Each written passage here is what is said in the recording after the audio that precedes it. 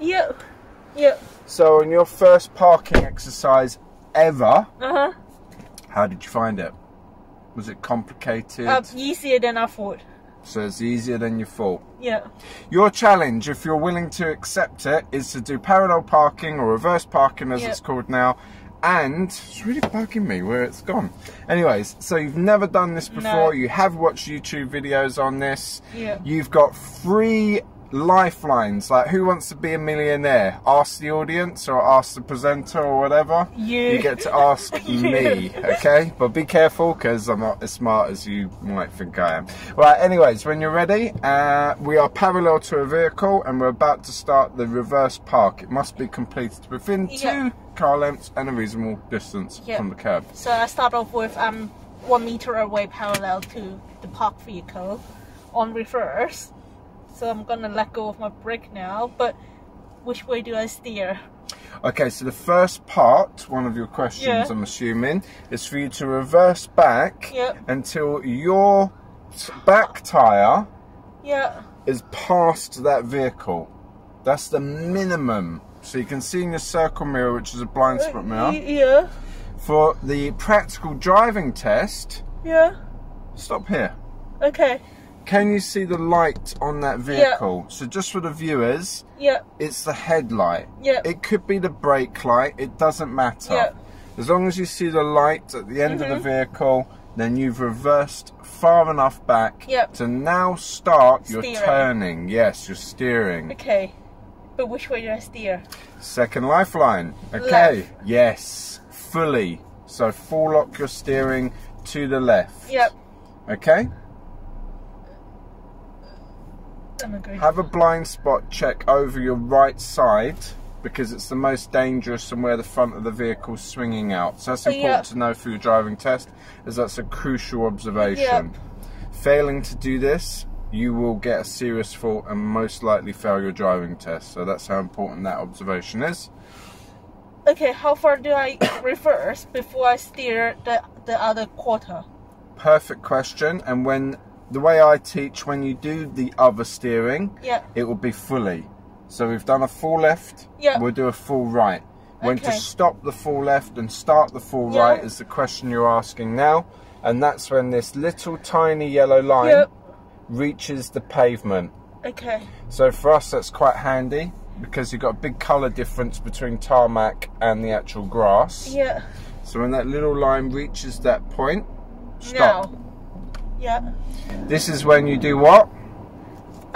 Full steering, full lock on that side, right? Excellent, good. I'm glad you said that side, because we don't need to get specific with directions. You just say that side or that side. Easier to remember. Now slowly start to reverse back.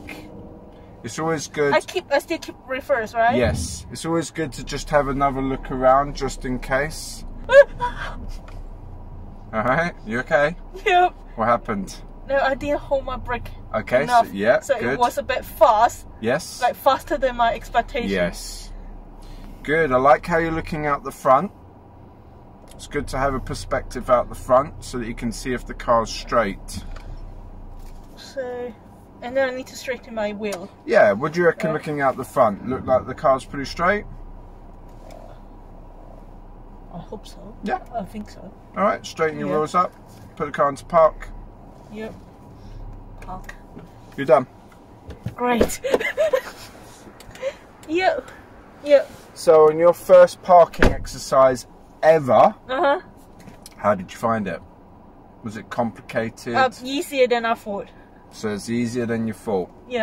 How many steps, if you can remember, did we do? The routine. Okay. Yeah.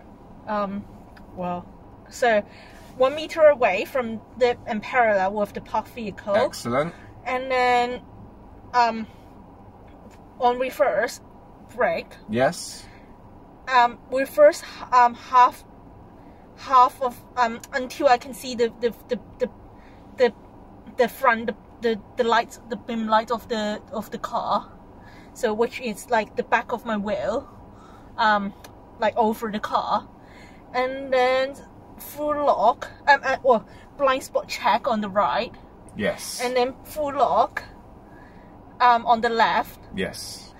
And then up until that the yellow line is set to hit the edge of the road. Good. The pavement. Yes. And then that is when I start steering right. Yep. The other direction. Yep. And how much steering to the right? Full lock. Excellent. And then until I see the car park and straight, and then straighten the wheels. Yeah. And then park. Perfect. Yeah. I really wish I could give you a high five right now, but I'm not going to because I've lost my mask and it's coronavirus. Yeah. But congratulations, Steph, you nailed that. I'm so shocked at how you remembered that, because a lot of people won't remember that. And that's the perfect routine. Yep. Straight, full lock. Yep. Full lock. Yep. And you mentioned the points where you start your turning and start your overturning. Yep. And you notice and don't forget the blind spot check. Yes, very crucial. I'm just going to put the last little bit of finishing touches on with the observations. Something I haven't mentioned, so I need to mention. At the beginning, before we start the reverse, observe all the way around. The point that you mentioned is the point at which we turn. Yep.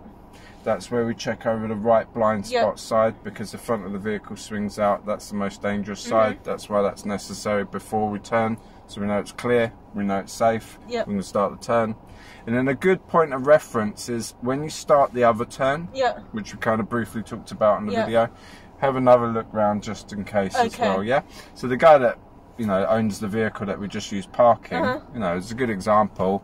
You know, we might be halfway through our exercise, he decides to come along, and he has, he's gone now, jumps in his car, drives away. So as we're looking round, we might pick him up, and he's walking in the road, we wait, we let him, and he goes on his way. If people can pass you, you must stop and let them pass you. If they can't pass you, you can continue the manoeuvre, providing that's actually making space, which is most likely going to happen.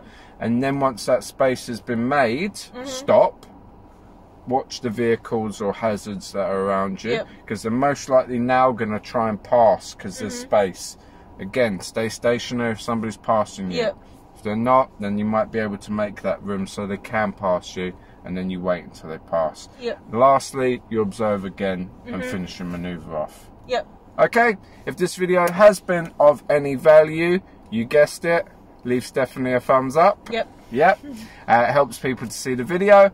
And why not go check out one of Stephanie's other videos, which I think will be just somewhere up here.